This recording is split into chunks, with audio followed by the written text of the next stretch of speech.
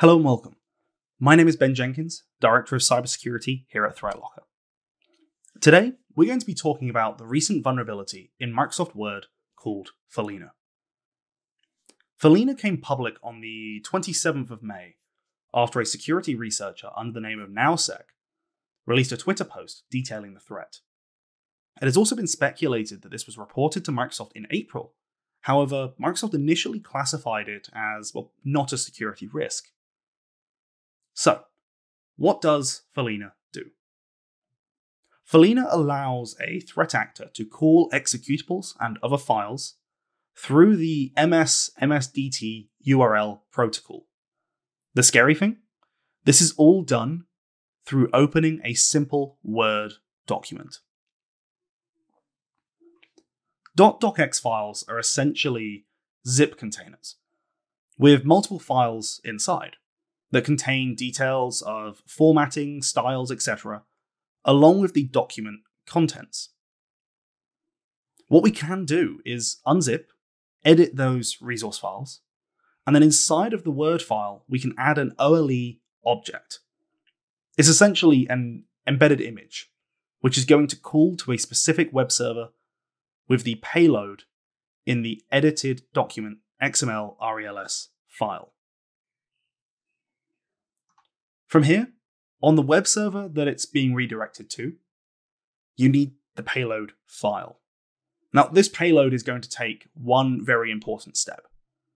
It's going to call MSDT. In this payload file, we can see a lot of the letter A repeated over and over and over again. Now, from testing, it seems that the payload needs to be over a specific size in order to execute. Highlighted on the screen is the command to actually call MSDT, as well as our base64 code that calls PowerShell and then runs our malicious command. Once MSDT has been called, you can specify for it to execute specific applications. In this case, we've actually chosen PowerShell. From executing PowerShell, it's a simple process of a PowerShell command to reach out to a specific web server hosting that malicious executable. Then it's downloaded and executed on the local machine.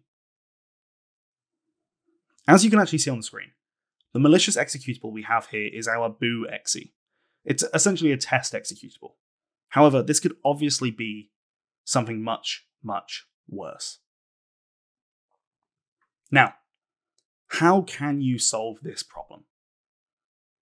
Microsoft have come out with recommendations to disable MSDT URL protocol, as well as ensure that users with Microsoft Defender antivirus should turn on cloud-delivered protection and automatic sample submission.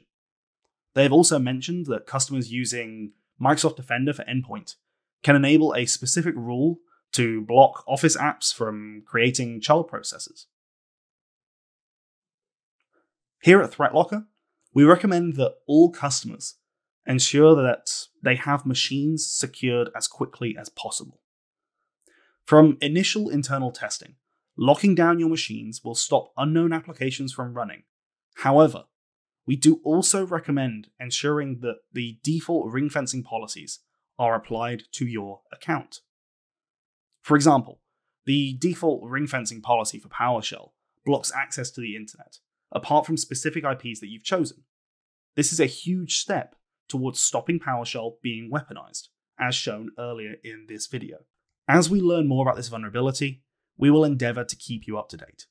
If you would like help ensuring that your environment is secure, please feel free to reach out to one of our cyber heroes today. Thank you.